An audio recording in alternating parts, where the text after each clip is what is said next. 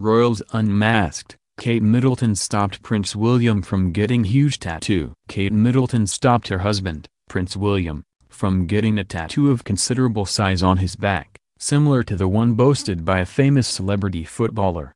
Unearthed reports claim, when it comes to the royal family, decorum and etiquette are king, and it is therefore erroneously assumed a Windsor having a tattoo would be frowned upon. However, the assumption is far from the truth, as royals getting tattoos is something that has occurred for centuries. In fact, body ink has a rich history in the monarchy, where kings have got tattoos as acts of symbolism and goodwill. And according to reports, Prince William also wanted to get some ink on his skin. However, his now wife Kate was having none of it. One sailor from HMS Iron Duke, in which Prince William was serving in the Caribbean, told The Sun that the now Duke of Cambridge was keen to get a large tattoo like that of David Beckham on his back. The footballer famously has a large guardian angel. However, according to the sailor, William told him Kate was the reason why he chose not to go ahead with it. The source revealed, lots of the guys on board sport tattoos, and it was obvious William was fascinated. He asked how painful it was and wanted to know what they thought of his idea for a tattoo across his shoulders. We didn't think he was serious,